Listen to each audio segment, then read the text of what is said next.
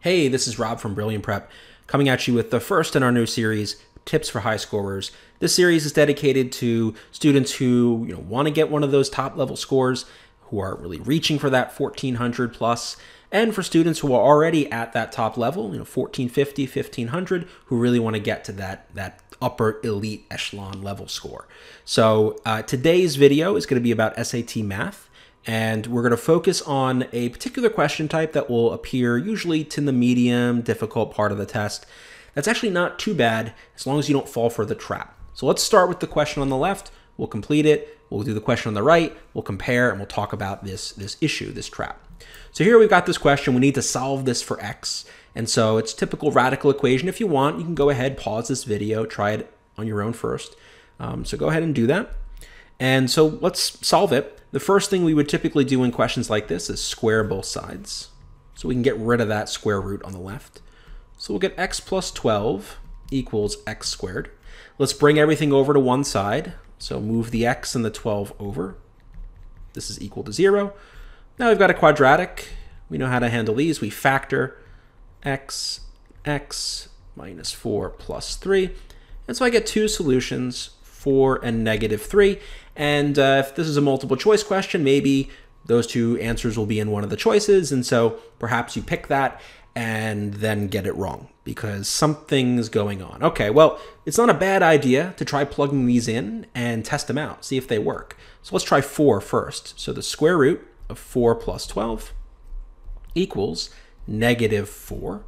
So this is the square root of 16 equals negative 4. And doesn't that work? Well, let's look at negative 3. The square root of negative 3 plus 12 equals negative 3.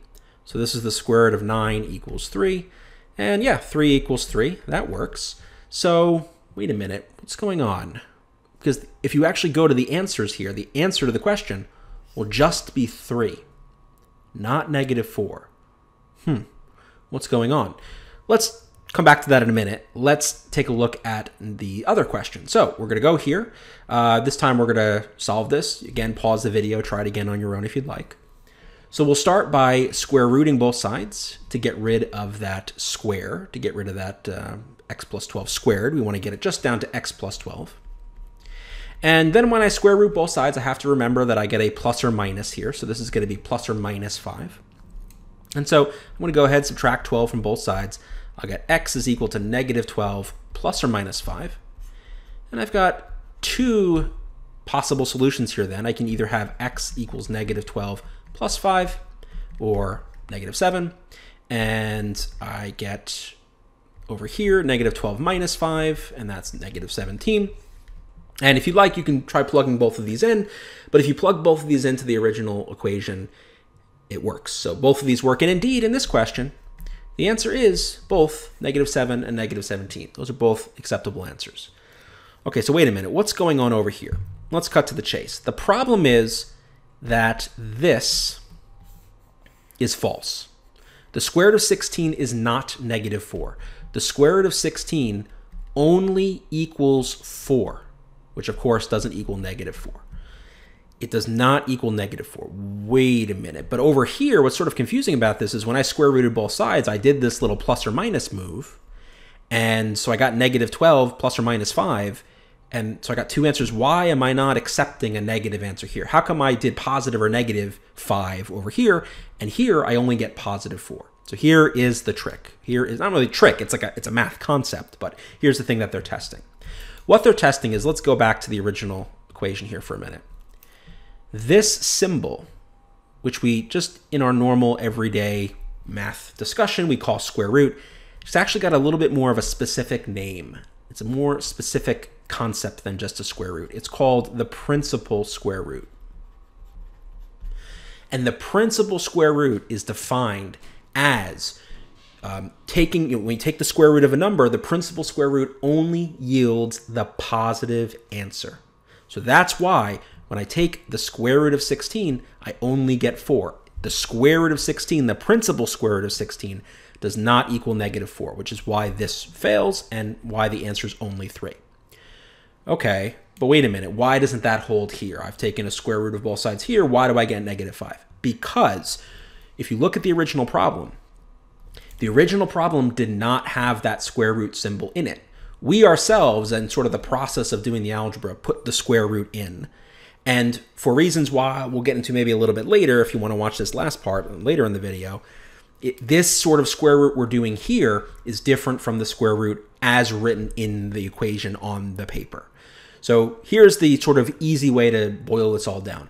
When you see the square root as part of the equation, as part of something you're solving, as it was here, this means principal square root. That's what it means. It does not mean the answer can be positive or negative. It only returns the positive answer. So that's why here, when I got square root of 16, I only get 4. Similarly over here, when I take the square root of 9, principal square root of 9, I only get 3, but that works fine.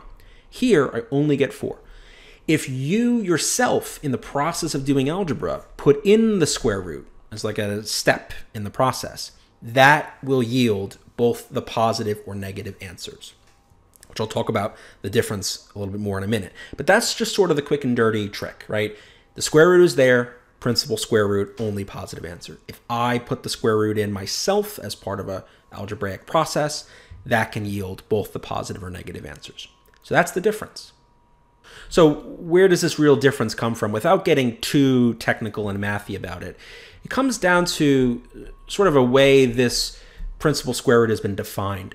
When you take the principal square root of a square, like x squared, that is defined as the absolute value of x. So when, for example, if we go back to our previous question, we had, let's actually see what that previous question was. It was the square root, or it was x plus 12 squared. When I square root both sides, one way to think about this is I get the absolute value of x plus 12 equals 5, right? Because you can sort of think we are applying sort of the principal square root here. But by definition, this becomes the absolute value of x plus 12. And if you know how to solve these absolute value equations, we solve them by solving one is just x plus 12 is 5, and the other is x plus 12 equals negative 5. So in some sense, we're just doing the plus or minus 5 thing. It's just another way of writing it. So that's why when we are introducing the square root, we're usually introducing it in situations when we are square rooting something squared.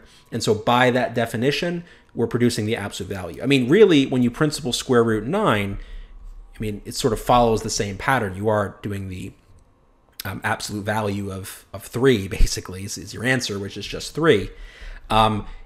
Same thing if you did this and you said, well, okay, it's negative 3, that's one of the square roots, you still get 3, which is why that principal square root is always returning the positive answer. So that's the quick tip. Remember the difference between the principal square root when it's written in the equation versus when you yourself apply it, and you'll get this question right, no problem, when it appears on the SAT.